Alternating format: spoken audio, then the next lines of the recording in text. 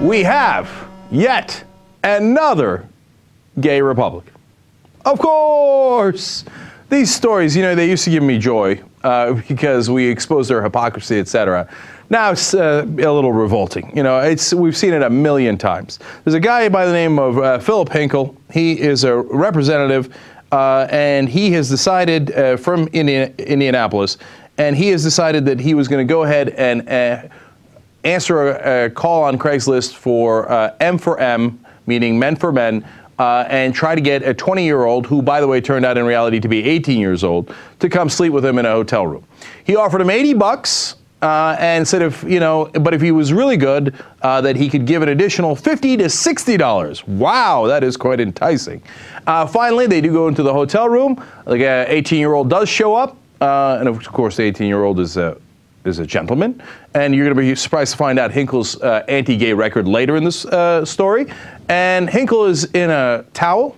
Later, he tells the kid that he's a state official, and when he does, the kid gets nervous and wants to leave. At that point, Hinkle removes his towel and starts grabbing at the kid, okay, and shows him his penis, obviously. All right, very classy.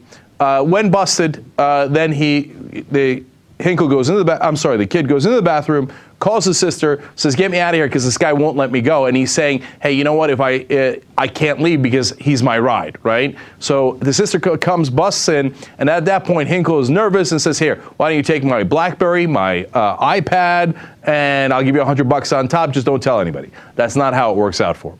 But now, first, let's go to Hinkle's quotes, and then I'll come back and tell you how the story ended.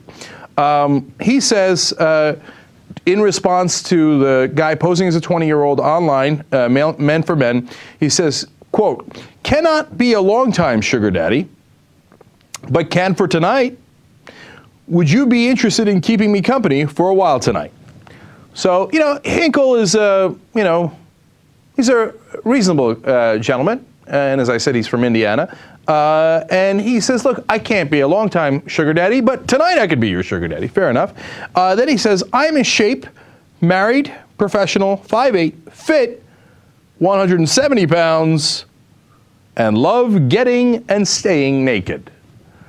I'm not sure about the veracity of the first part, although he did prove the veracity of the second part later in the night, when he got naked and stayed naked.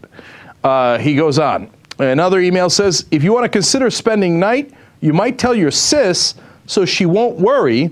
Would have you back before 11 tomorrow. No extra cash, just free breakfast and maybe a late night snack." Well, is he not merciful? He's throwing in free late night snacks and a breakfast. You get a Danish afterwards. Man, this guy is quite generous. But look, to me, that tells you how he knows how young the guy is. Well, the guy's advertising himself as 20, right?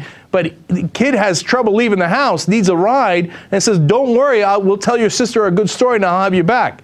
Maybe that could have rang some bells and go, "Hey, you know what? Maybe I shouldn't be having sex with a kid so young that I'm going to have to sneak him back into the house so his sister doesn't get worried." Especially when I'm a Republican who's run on a anti-same-sex marriage platform, which of course Hinkle has. By the way, let's tell you about that platform. First of all, he co-authored a bill where you were allowed to, in Indiana, get license plates that said, "In God we trust." Okay, great. Okay, in God we trust, unless we're in a Marriott somewhere with a towel for the first half of the altercation and no towel the second half. Okay, so that's fine, but you know, you can trust in God and then want to apparently do that. How about same-sex marriage? Well, vehemently opposed, not only to marriage, but to civil unions, voted that way, and family values, and absolutely no rights in those regards for gay people, while he's secretly trying to have sex with very young boys in hotel rooms. Of course! Of course! So how does this story end? Well, as I told you, the sister comes in, busts him, and now they've got his BlackBerry, they've got his iPad, because he just gave him everything. Please, please don't say anything.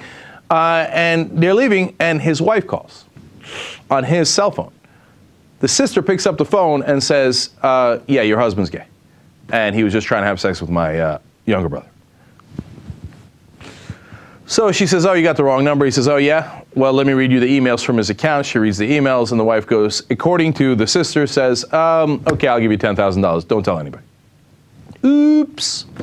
All right, so that's enough of a disaster. Later, the brother-in-law, or the son-in-law, I should say, calls in and says, oh, we don't believe you have those emails.